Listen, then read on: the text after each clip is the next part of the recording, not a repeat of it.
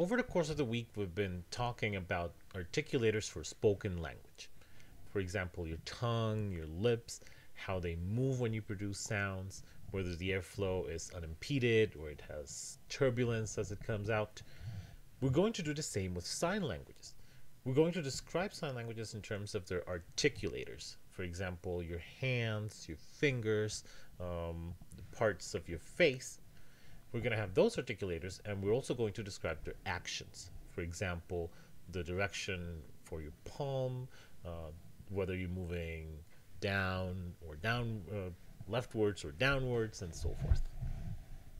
So we're basically going to do the same thing we did. We're going to observe the motions of articulators and use a system of symbols to describe those motions of articulators. The first thing I want to tell you is that there's no single system. In spoken languages, we have IPA, and that's pretty much what everyone uses. But for sign languages, there's no agreed upon system. There's several of them. For example, Stoco has a broader transcription. It doesn't have as much detail. The HamNoSys system, which is the one that I'll show you here, has narrower transcription. These two, by the way, are the first few lines of Goldilocks. And if you want to see the whole story transcribed in HamNoSys from ASL, from American Sign Language, you can click on that link on the PDF of this video. So let me show you an example of HamNoSys. The girl there is making a sign from DGS, Deutsche Gebärdensprache, the German Sign Language. And the sign means house. So we have a video of the girl doing the sign. We have a schematic of how the sign is made. And we also have here like a virtual avatar of how the sign is produced. As you can see, several stages. Hands like this, hands going down, and then flipping and going downwards. As you can see, two of the diagrams have the fingers pointing ahead, and she also has a variant in the video where she has her hands positioned like this and then going down. So these are ways of saying house in German. And by the way, very important thing, you might notice that what she's doing with her lips is that she's saying the German word house for a house. That is not a part of the sign. She is mouthing the word. Unfortunately, I couldn't find a version, like a video version of the word that didn't have the German word superimposed upon it. But as you can see, the sign for house has a neutral lip position. So saying house as you produce it is not part of the DGS word. It's just because I found it in a dictionary. So this is the transcription of that word. Let's go one symbol at a time. HamNoSys breaks down a sign into several components. The shape of your hand. For example, you can see that she has her fingers extended, not as a fist. HamNoSys describes the direction and orientation of your hands. It describes the relationship between the two hands. One interesting thing is that you only have one tongue, but you do have two hands. So you have to coordinate the movements between the two. It describes the motions of your hands. Here the hands are clearly going sideways and down. It describes the location. So the sign is in a neutral location around the neck and chest. It's not, for example, to the right of your head. And HamNoSys describes the non-manual features. So, for example, if the sign has you puffing your cheeks or doing something with your mouth or your eyebrows. Let's go through this transcription one symbol at a time. This one here describes the hand shape. And this symbol is for all fingers flat. So a position like this. As you can see, these are just a few examples of literally dozens, probably hundreds of symbols. This one means index extended. This symbol here means fist hand. So this one tells you that the hand should have all fingers flat and extended, as you can see there.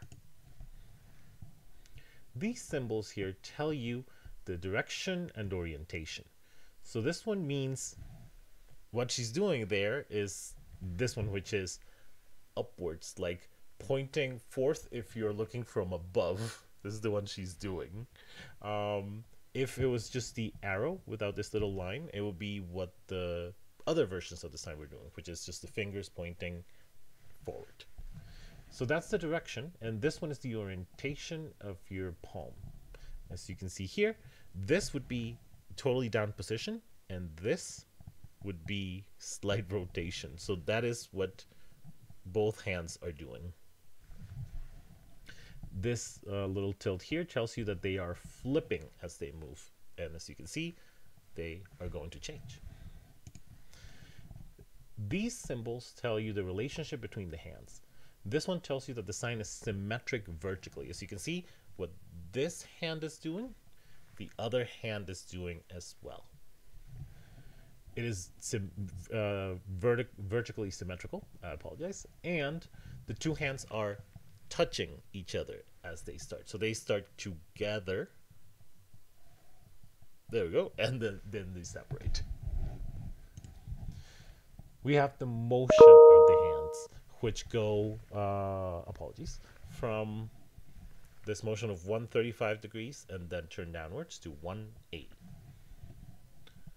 The transcription has no explicit features for the location because it's set in the general location. It could have an additional descriptor if it was made above the head, for example, or on your forehead or around your teeth. It also has descriptions for different parts of your torso. And as you can see, you can specify a lot of narrow transcription of whether it's left of your forehead or right to your forehead and so forth. This transcription also doesn't have explicit transcription for non-manual features because she's not making any of them. She's not moving her eyebrows. She's moving, again, her mouth to say the German word, but that's not part of the sign.